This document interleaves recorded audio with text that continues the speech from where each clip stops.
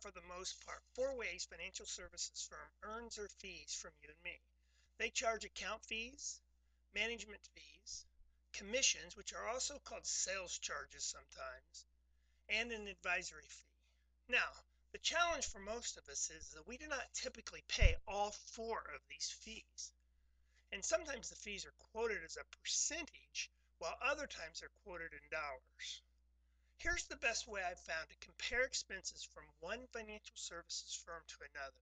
Now, it's not perfect, but it does give you some idea of what you're paying. Put a table graphic together with 6 columns. The first column is the firm name, and then the next 5 are headed by the fees I just mentioned: account fees, management fees, advisory fees, commission, sales charges, and then have a total. Pick a time frame and an investment amount you want to use. I would recommend you use 10 years and $100,000 just to keep it simple. In each column, write down what you will pay in dollars under each of these expenses over those 10 years.